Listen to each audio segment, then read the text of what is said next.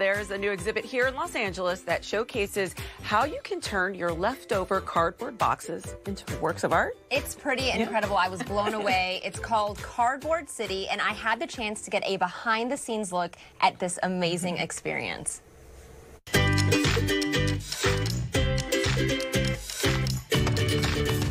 You have loads of cardboard boxes from the endless online shopping that you've been doing during the pandemic. Well, come on down to Cardboard City for a little inspiration. I want to introduce you to our friend Jonathan Bijur. He's the executive director of Rediscover here in Los Angeles. Hello, Jonathan. Hi, good to see you. It's so good to see you. Okay, tell me a little bit about Cardboard City. This is amazing. Thank you. So this is the second Cardboard City that Rediscover has put on.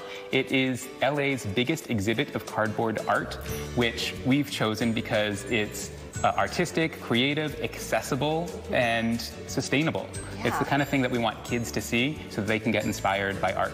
I'm getting inspired by looking at all this artwork.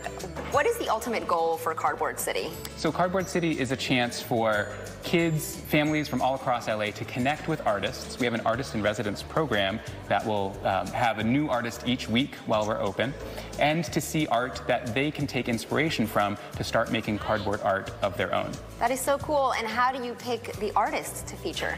So Cardboard City has an open call for artists. We have a network that we work with of established cardboard artists, but also we're looking to art colleges, even to high schools and teens, of people who are producing something out of cardboard and had it available for display, and then put together a jury that selected the best pieces that we could find in all of Los Angeles. So cool. Okay, so now families can come here and view the artwork, but there are tons of activities that we can do, right? Oh yeah.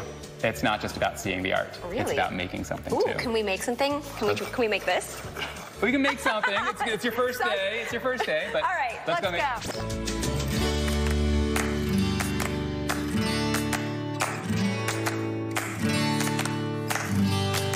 Okay, so Jonathan, we are now in the maker space, which, by the way, I love how everything is made out of cardboard, down to the stools. Even our chairs, yeah. Very sustainable here. Cardboard City's maker space is really the heart of the family experience.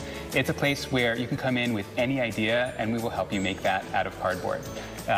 We've got projects in mind if you're looking for something, including things that come from our artists in residence. Each week we'll have new activities that you can add to some growing sculpture that is here in Cardboard City, so you become part of the exhibit, or make something to take home. It can be crafty, it can be artistic, it could be something practical that you want to make for your home.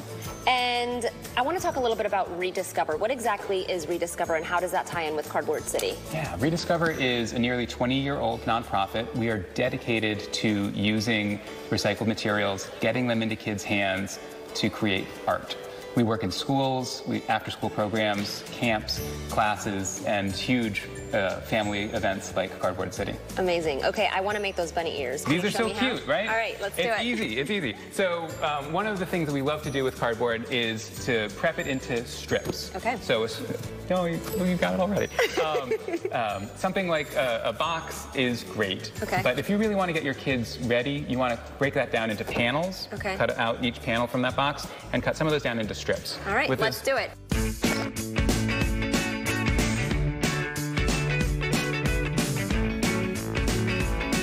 And now you've got your basic hat ready to go. Perfect.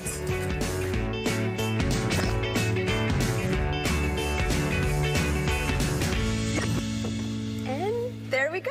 How did I do? You did great. That looks wonderful. So cute. Thank you so much, Jonathan. Come on down to Cardboard City and make yourself some artwork. This is way more meaningful now that I've done it. Absolutely. That's what we want to see. Thank you. I'm going to give this to my son. Perfect.